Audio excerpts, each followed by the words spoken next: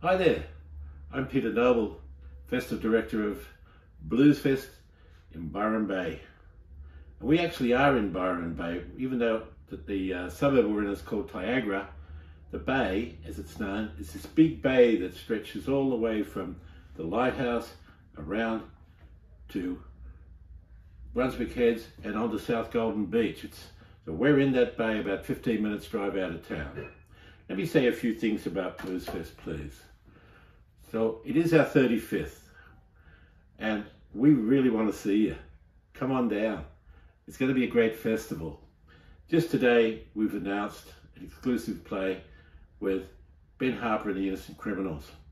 And I think it's really difficult to say, where would Bluesfest be without Ben Harper? I mean, back in 1996, when he first played, back when we were at the, Belongil Fields, he showed many of us a new direction in blues and roots music, and one which so many bands were influenced by. I don't believe that John Butler and Xavier Rudd and Angus and Julia Stone and Beautiful Girls and many more, Kim Churchill, on and on, would be the same as they are today without that influence of Ben Harper. There was a time when he was in the zeitgeist. Every album he put out was a top 10, and every time he came to Bluesfest was an occasion. Well, we're going to recreate that occasion. It's been 5 years. Yes, we did have him on our 30th, and he's coming back with the Innocent Criminals. And there is no Ben Harper show like a Ben Harper and the Innocent Criminals show. As well, so many great artists. You've got Matt Corby, and you've got Ziggy Albert, Portugal the Man on Thursday. We've just announced 5 artists on Monday, including the artist who was Britain's top-selling female artist after 2010 for the next 10 or 15 years, and Europe's, Katie Malua. Just announcing the waifs. Oh, what about these guys? They are called Infectious Grooves, with current members of Metallica, Suicidal Tendencies, a Slipknot drummer, and Velvet Revolver. That is a funk punk extravaganza and a serious supergroup. It's just, that's Bluesfest from the first day to the last. Great shows, multiple stages. I believe we'll have 6 stages this year. And if you're coming, come on.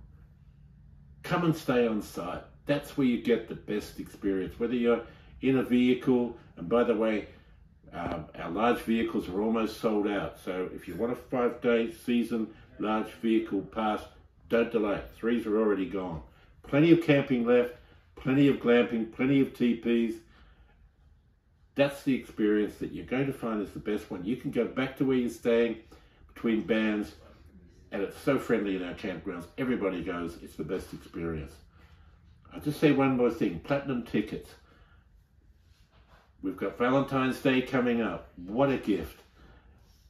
And only 100 people get to stand in front of the stage, a couple of meters away from the artists that they want their loved ones to be beside them to see. Be it Tom Jones, Jack Johnson, Ben Harper, Portugal the Man, Katie Malua, you name it. Our 2 main stages is where you can come and see that. And it's not that expensive when you compare it to what it would cost you to go and see those artists, would do concerts. But the difference with us is you get dozens of artists, not one, for your money. So it also won't obstruct the viewing of people who don't want to get that experience. It's only going to be over one side of the stage. It's going to be standing. It's a small area, very exclusive. And then there's lots of other things on top that you can go and look at. The VIP areas this year will have viewing platforms at the Mojo and Crossroads stage. Plus, we're announcing there will be bands playing in the VIP. Bluesfest will never stop giving you real value for your money. And in fact, did you know that our ticket prices this year currently are 10% less than last 2023 festival? We know times are a little tough.